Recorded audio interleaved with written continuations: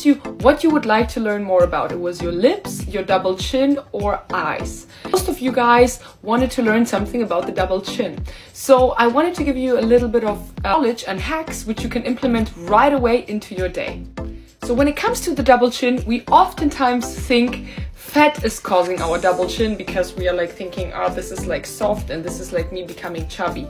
Well, while sometimes it is the case, most of the times it's actually stuck lymph fluid in your face. So imagine you have a lymphatic system in your body, and if the fluid which runs through your body is stuck, so to speak, and cannot really drain properly, then you look puffy, you accumulate lymph fluid right here, and you feel like you have a double chin, when in reality it's stuck lymph fluid. So what to do? First things first, watch your posture. If you are like walking with an open heart, shoulders down and chest open, then everything here right here relaxes right away, and it can also drain better. So you will definitely feel more lymphatic drainage right away, and therefore your double chin in the long run will also reduce.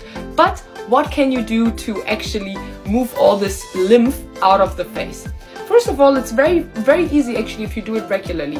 Make sure your hands are clean and you are using your knuckles. You can use also like a gua sha, but honestly I think your hands are your best tools, and you can even use spoons, but make knuckles and then do this for literally 2 minutes straight, like that.